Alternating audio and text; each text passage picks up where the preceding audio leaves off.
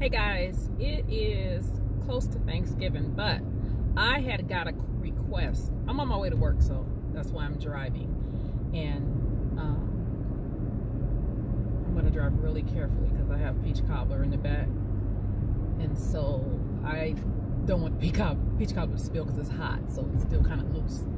But anyway, I got a question about what's it? Meatloaf, turkey meatloaf. People that are on keto or trying to keep carbs to a minimum wanted to know, how do they make meatloaf, without using the breadcrumbs?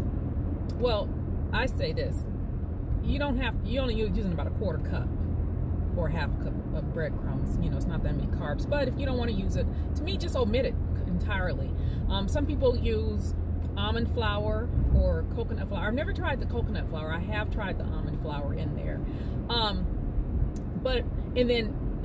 don't use the pork rinds. A lot of people use pork rinds. I don't use the pork rinds because Dante doesn't eat pork or beef. So I had to figure out how to make it tasty without all that. So what I do use, and I think I have a video, I'm sure I have a video on it. I use, yeah, I do.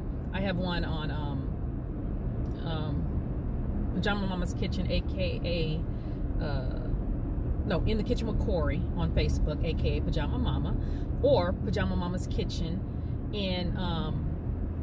on YouTube. But I take portobello mushrooms and I saute them up, and because I use turkey, and sometimes you want the texture of the beef, so that texture of the portobello mushrooms sauteed, and you mix it in. Hold on, you mix it in with your meat, your ground turkey. It gives the texture that you're looking for. And so I just, since I don't use breadcrumbs, I use 1 extra egg and mix it up, and I use the portobello mushrooms, and it'll come out fine. Now, as far as the no sugar, because I know we take like ketchup, or I usually take a tomato paste and I mix it with like maple syrup or whatever, so I don't do that anymore. I use the ketchup, J. Hughes, I think that's the name, because they have a barbecue sauce and he has a ketchup, and it's pretty good.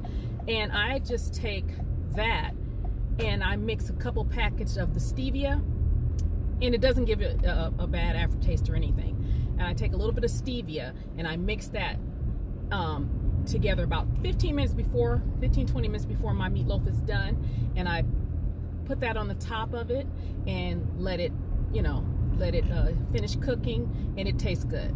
Okay, I mean, you could leave the topping off, but we want the traditional ketchup or tomato paste topping, or you can use the barbecue sauce, the J. Hughes barbecue sauce that doesn't have any sugar in it. You can use that also, but I tend to like the tomato taste better than the barbecue sauce. So that is Pajama Mama's tip for the day for your turkey meatloaf. Okay, so you guys try it and let me know what you think.